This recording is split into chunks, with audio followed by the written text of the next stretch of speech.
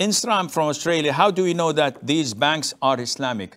This is a long process. You have to look into the Sharia board, read their resumes, read who among the scholars authenticate their work. Are they well known for their righteousness and piety, or are they among those who get 4 or 5 million in bonuses at the end of the year from banks? Anyone who gets such amount of money from banks, except few, will budge to pressures to say, sign, yeah, this is approved. You're getting millions in bonuses. You want to jeopardize this? Rarely you will find someone who fears Allah and not give in to such money. So you have to look into the Sharia board, their authenticity, their reliability, and to the transactions of the bank. Are they truly Islamic or not?